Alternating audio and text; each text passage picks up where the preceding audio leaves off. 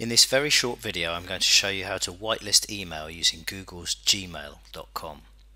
The first thing you need to do is click the down arrow to the right of the search box. You'll be presented with a form, and in the From field of the form either type in the full email address that you want to whitelist, or if you want to whitelist all email addresses from a domain, in this case ggs.co.uk, simply remove the part before the @. So now it says @ggs.co.uk.